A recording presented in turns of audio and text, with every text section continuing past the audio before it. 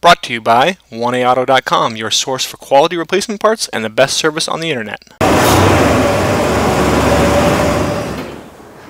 Hi, I'm Mike Green.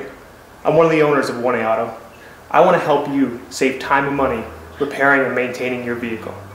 I'm going to use my 20+ years experience restoring and repairing cars and trucks like this to show you the correct way to install parts from 1AAuto.com. The right parts installed correctly. That's going to save you time and money. Thank you, and enjoy the video.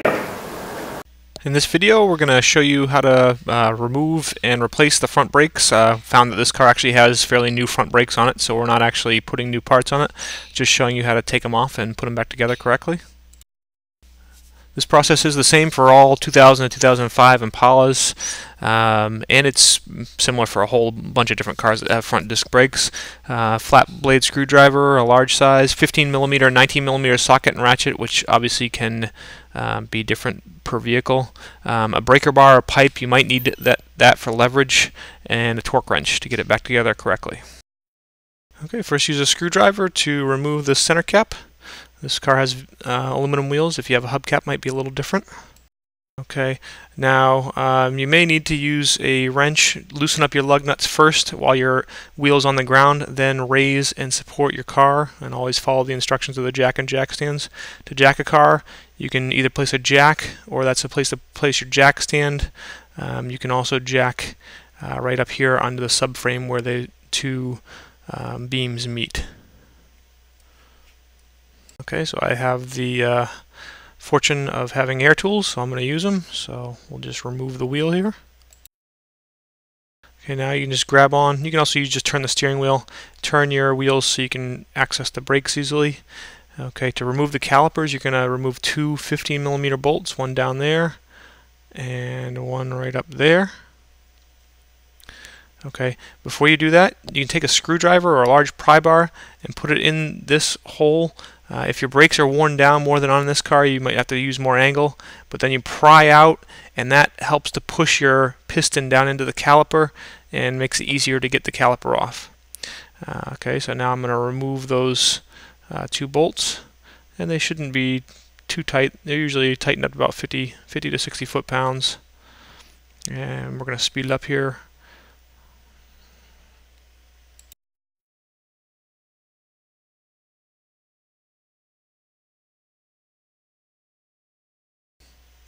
Okay, and now depending on how much you push the piston back in, you can pull the caliper up and off. Have a screwdriver handy, as I now appear with one, and just use a screwdriver to pry off the caliper. Put it up top for now. Be careful not to stress your line, and then the brake pads just come right off. They just pry right out of the caliper bracket. Now that caliper bracket, this car has new brakes on it. I'm just doing this as to kind of show you. But to remove the hub, you remove the caliper bracket by removing those two bolts, and those again are 15mm bolts. Okay, and you can't quite see it, but I did secure my caliper up top with a wire tie, and now I'm going to use my ratchet and a big piece of pipe. That pipe helps me get leverage. Okay, and I'm just going to pull nice and easy until I just keep applying pressure until that bolt breaks loose.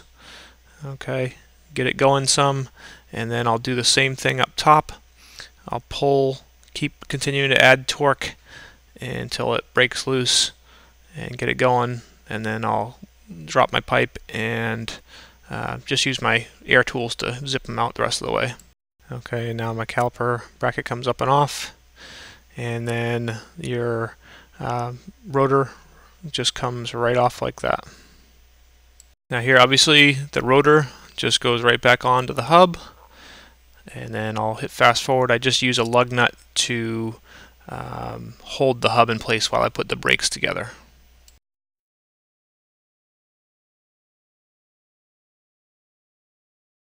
Okay, we'll grab our bolts, and the large 15mm bolts, and put the caliper bracket on. Okay, and here's just a view from the front, so you can see the caliper goes on the opposite side of the steering knuckle, closer to the rotor, and then the bolts go into it. Okay, and now we want to get those tightened and then tighten them up to 90 foot-pounds using a torque wrench.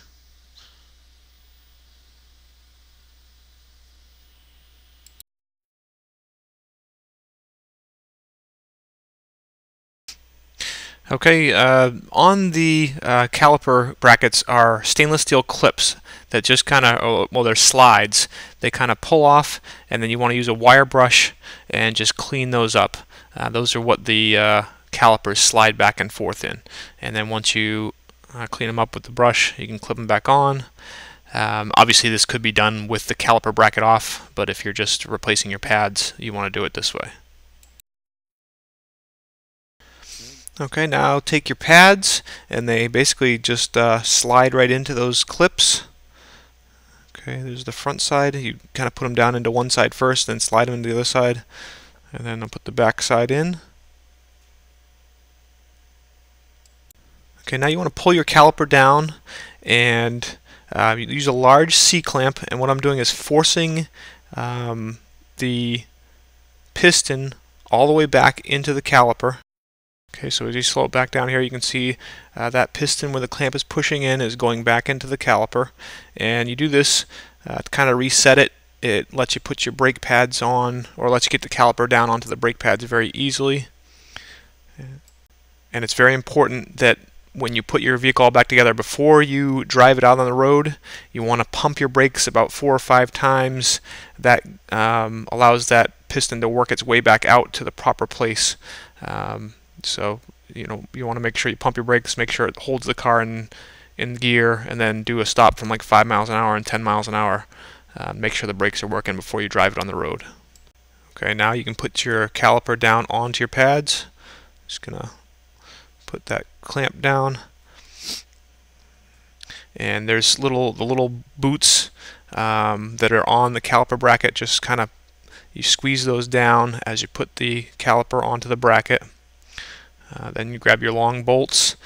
These are pretty clean and well lubricated. What you want to do is make sure you clean them off a little bit, put some grease on them, just a little bit, sparing amount. They should slide in nicely. You might have to just kind of move those rubber boots around a little bit and work them in, and then start them by hand. Okay, we'll fast forward as we're just putting those 2 caliper bolts on. Okay, and now slow it back down here. We're using a torque wrench, and we're going to torque these bolts up to 50 foot-pounds. Okay, back to fast forward here as we finish up torquing up those bolts. Once those are done, then you'll want to remove that lug nut that's holding the rotor, and then you'll spin your wheels straight so it makes it easier to get the tire back on. Okay, so now we'll put the wheel back on, and you want to start all the lug nuts by hand so you don't cross thread them, and then use your wrench, or even just by hand. You just want to get the lug nuts preliminarily tightened up just so they kind of hold the wheel in place, and then you'll torque them after you let the car down back onto the ground. Back on the ground, we're going to torque our lug nuts to 100 foot-pounds. You see I'm using a star pattern, basically drawing a star as I torque the lug nuts. Okay, and now we'll install our cap.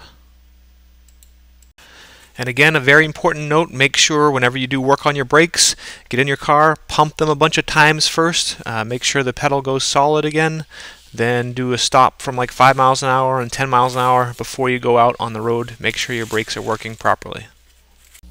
We hope this helps you out. Brought to you by www.oneauto.com, your source for quality replacement parts and the best service on the internet. Please feel free to call us toll-free 888-844-3393. We're the company that's here for you on the internet and in person.